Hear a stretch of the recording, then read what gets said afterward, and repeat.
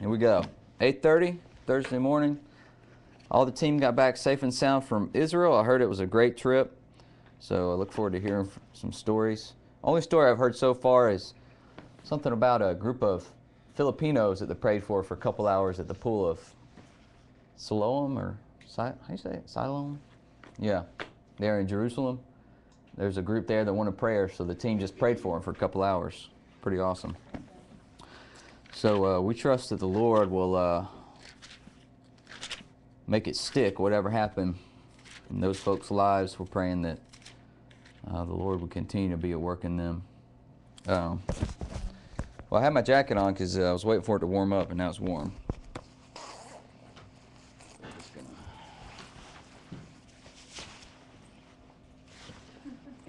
Okay. Praise the Lord. Amen. We're running, folks. This is a new day in the office. Amen. We're running our stream on our MacBook Pro. That's pretty good. And Rachel's telling me that we're not having any problems. Better than it was before. That it's better. Jessica's looking at us with a test computer right over here on our Ustream, and she's saying that it's better than it's ever looked before. Praise God. Hallelujah. So this Mac, thank you, Jesus, for Steve Jobs. Amen. All right. Thank you, Jesus. We are still probably going to get a new camera, okay? But we're running on this Mac this morning, so we are expecting that this Mac will give us no interruptions. Hallelujah. Amen. Amen. Hallelujah. Let's have a prayer. Lord Jesus, thank you for this morning, and thank you for this Mac computer. I just rejoice in you for this thing and that it's working the way we need it to. God, please deliver us from all the pain we've had in streaming in the past 2 years. In Jesus' name, amen. Okay, so Luke chapter 5, and we're on verse 17. And we'll just do this whole passage and just see what we can get into. It's a very familiar story, the paralytic, and I actually read this story. Jace has my son Jace, 2.5, he has a little kids Bible. I read this to him out of that Bible a couple days ago, the story of the paralytic. Friends lowered him down on the mat, teaching him that Jesus has the power to heal. Amen? Amen. One day, as he was teaching, Pharisees and teachers of the law who had come from every village of Galilee and from Judea and Jerusalem were sitting there. Okay, now that's the setting, and you can't skip over that. Who's there? That's an important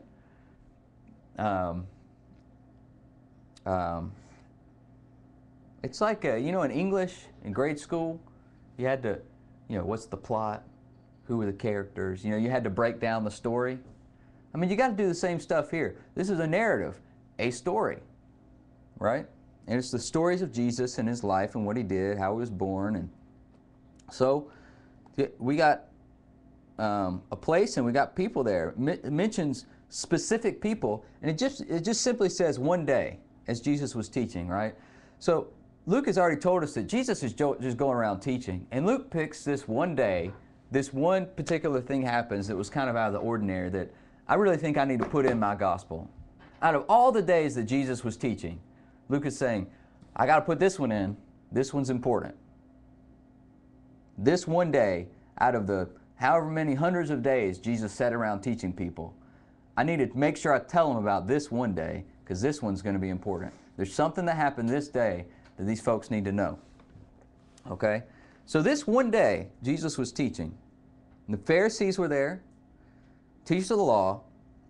They had come from every village of Galilee. Okay, so you got the Sea of Galilee. They were all just there, our team in Israel.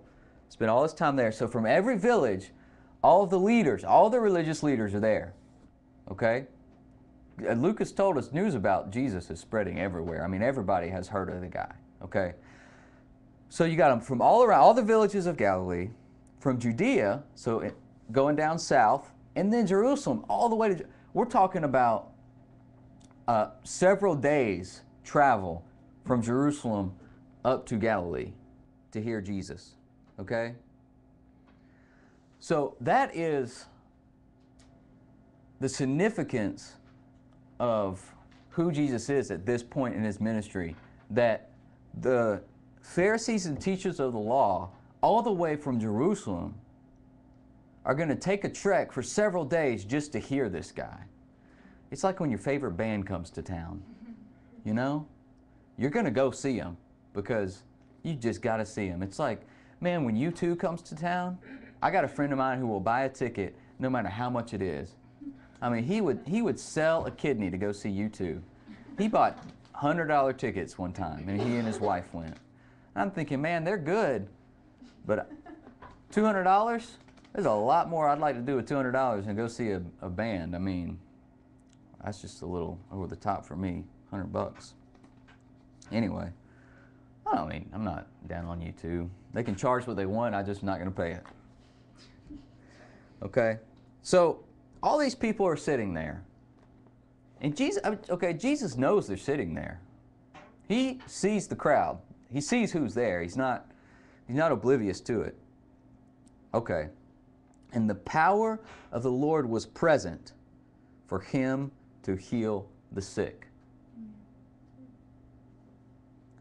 Whoo! That's the setting. All right, so we got a charged atmosphere. Electrically charged, spiritual electricity. You know, the power of the Lord was present for him to heal the sick. Now that's an interesting statement, because then you want to ask, was the power of the Lord sometimes not present?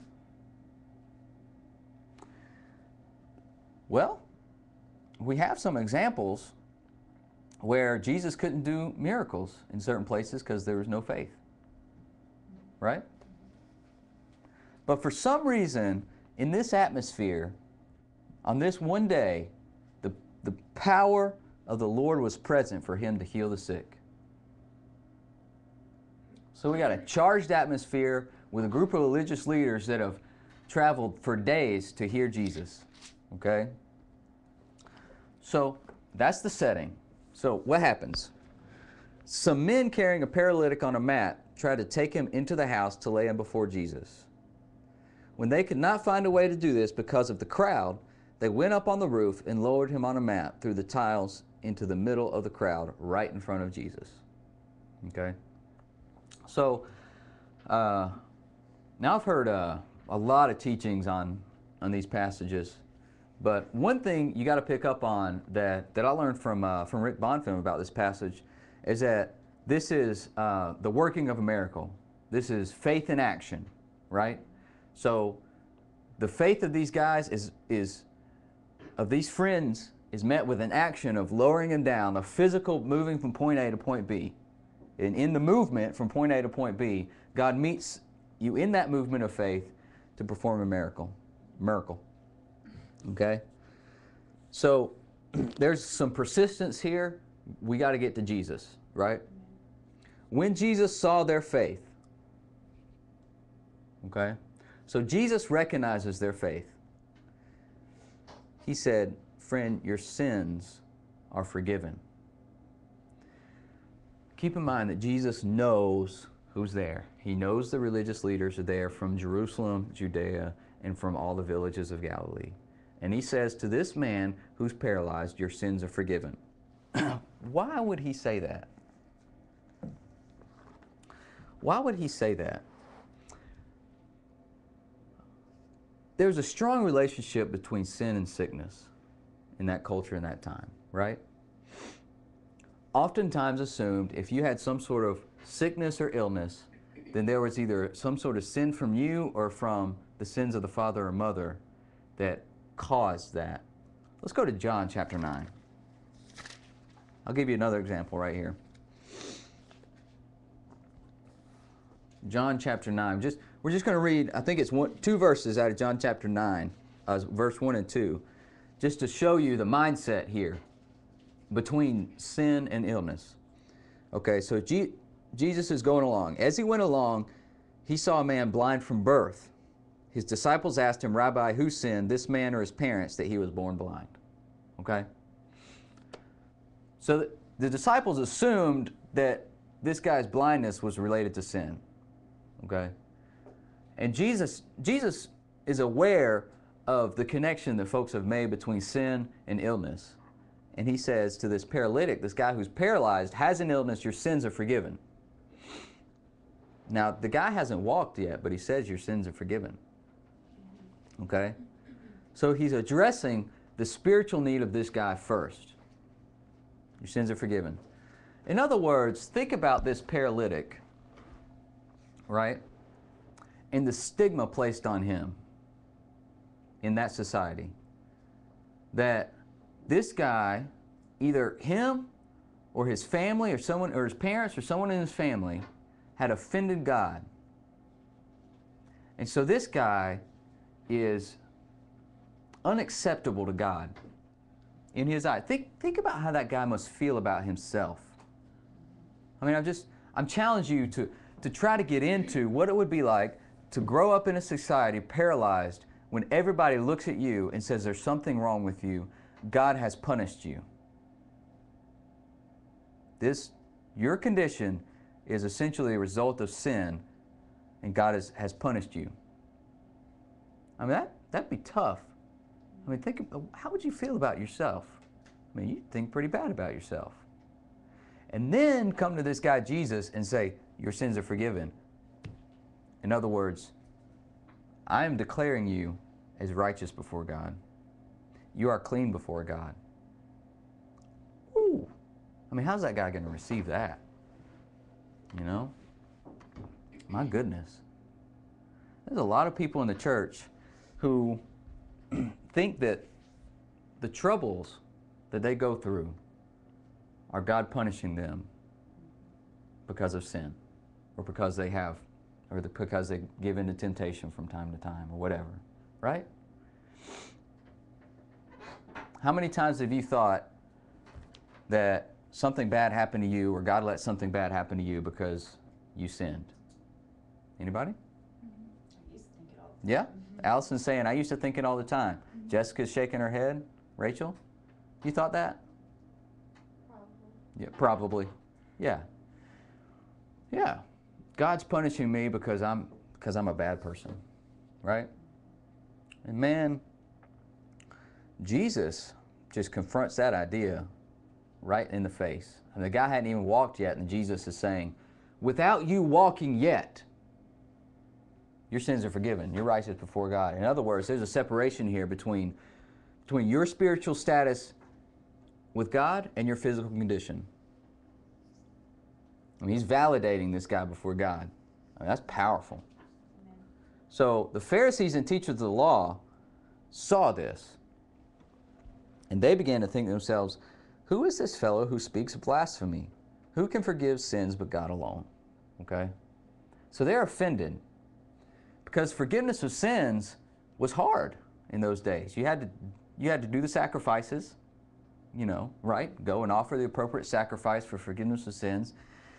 And apparently, who knows this guy's history or past? We don't know. We're not really told. We're just told that he was a paralytic, right? Couldn't walk, lying on a mat. But who knows what this guy's tried? Who knows how many sacrifices this guy's given, right? And he's still paralyzed. I mean, how down could you be if the idea of yourself is that God doesn't accept me, so I'm paralyzed, and I'm trying everything I can, and God still doesn't accept me, and then a guy comes along with power like this and says your sins are forgiven. Then the other guys see it, and they say, whoa, whoa, whoa, whoa, whoa, whoa. No, no, no, no, no, no. You are overriding the system. The system is you got to do the sacrifices, right? And then you can be forgiven. And if you're lucky, you get healed. I mean, it was hard. The idea of forgiveness was hard to come by. You did a lot of work. So Jesus knew that they were thinking this. He says, why are you thinking these things in your hearts? Which is easier to say, your sins are forgiven, or to say, get up and walk? Okay?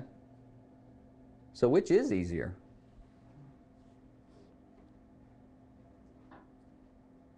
What do you think? Which is easy? Which would have been easier for Jesus to say? Stand up and walk, I guess. I think it would have been easier for him to say, stand up and walk. The power of the Lord was present for him to heal the sick. I mean, in that environment, it would have been easy for Jesus just to say, because everybody knew he could heal already. You've seen it. We've already seen it in the book of Luke. He's healing people already. Healed a leper, healed Peter's mom or mother-in-law, casting out demons. All the people bringing, everybody knew he could heal. Okay? So there's no question about Jesus' ability to heal. It would have been easier for him to say that. But Jesus chooses the harder thing. Why? Because this guy needed to be validated before God. And then Jesus backs up his words and says, "But that you may know the Son of Man has authority on earth to forgive sins." He said to the paralyzed man, "I tell you, get up, take your mat, and go home." Now, what does that mean? That you may know that the Son of Man has authority on earth to forgive sins. I tell you, get up, take your mat, and go home. Immediately he stood up in front of them, took what he had been lying on, and went home praising God. What does it mean? What is Jesus saying when he says that you may know the Son of Man has authority to forgive sins? It means that Jesus is backing up his words with power. Right?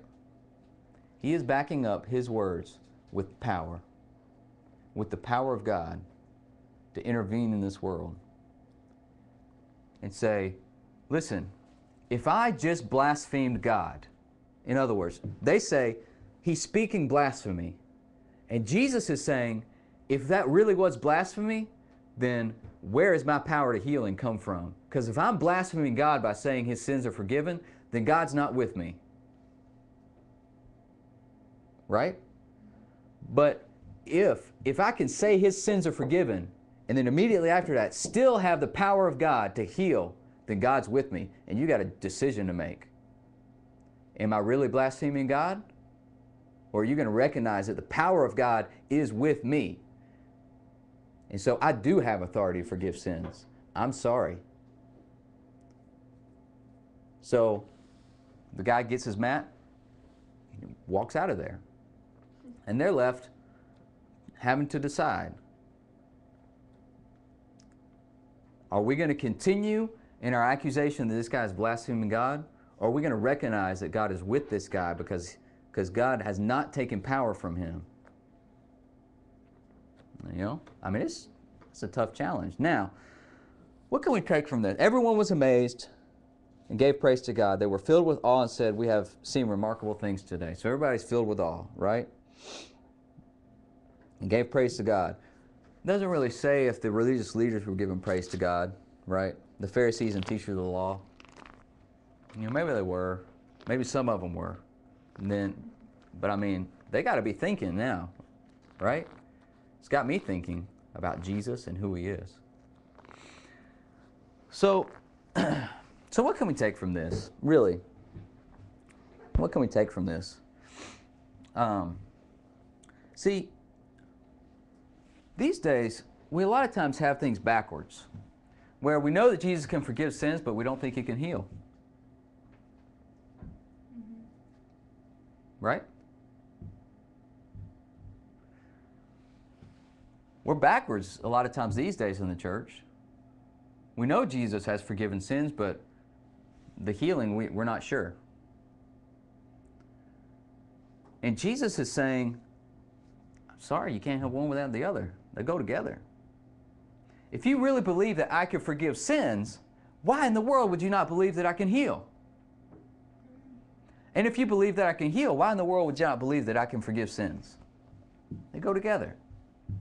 My spiritual authority to forgive sins and my authority to heal go hand in hand.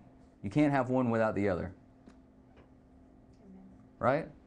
Too many Christians are glad to take forgiveness and then just don't take the healing. They're afraid of it for whatever reason. They're afraid of that side of Jesus these days. Man, that's sad because they're missing out. They got the forgiveness thing. That's great. I mean, eternal life, saved by grace. But then they suffer in this. They suffer through life because they're not willing to take the power to heal and deliver and set free. And my challenge to everyone this morning is that we would take both. Know that we're forgiven and validated before God through Jesus Christ. He has the power to do that. Amen? All right, everybody said amen, so we're good. Faye, I hope you're saying amen right there. Faye Palmer's probably watching us. She told me she tuned in on a couple days ago. I had to have Jace here early in the morning for Tara to do something, and Faye tuned in for that one when Jace was here, and she said she enjoyed seeing Jace. But we got to have, you know, if Jesus can forgive your sins, He can heal you, deliver you, set you free. And he's doing that with all you guys right now. He's doing it with me every day, honestly. I get converted every day. Every day I got to wake up and get converted. I got converted when that Mac started streaming, too. Thank you, Jesus. I got converted. I'm ready to go to heaven now. I mean, Lord Jesus, I'm done. So, do y'all see? Okay, so do y'all see what's going on with this passage here? The interplay between the what Jesus is doing and what the religious leaders are saying and what's going on. Do you filled in there? Was I able to fill in a little gaps with this passage? Maybe teach a couple different things you hadn't heard before, maybe? Yeah? Everybody's shaking. Y'all just being nice to me, or are you serious? Okay. So I actually did some good this morning, is what you're saying. Okay? Hallelujah. So thank you, Lord, for your word. Well, that's going to be the word for today. Tomorrow, Frank Appel will be here, won't he?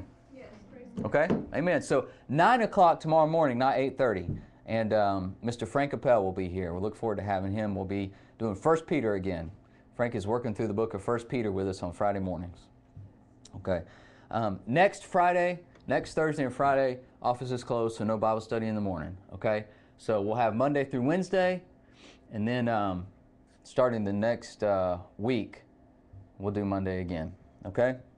Oh yeah, don't forget about our Christmas dinner. We'd love for you to come. It's December 7th at 7 p.m. And we're doing we're doing phone calls galore, mail-in invitations, doing emails, Bible study tonight. We're going to have a sign-up sheet and a little basket where you can put your check. You got to pay if you're coming. $25 a person, okay? Not $25 a family. I had somebody try to pull that one over on me the other day. But it's going to be a good time. We'll sing some Christmas carols, have some really good food, hear a short word, learn about what's going on in the ministry. It'll be a good time, okay? So I hope y'all can be there. Let's pray, and then we'll get the day going. Thank you, Lord, for your word and the power that you have to forgive and heal. Jesus, we love you. God, we thank you for this day. And we pray, Jesus, that you would direct us in all that we do today, that you would help us to solve the problems before they even come. God, encourage us, lift us up. Help us to see that our minds are strong and we can do it. God, I pray for those folks watching, everything that they have to do today, Lord Jesus, would you empower them by your Spirit to get it done?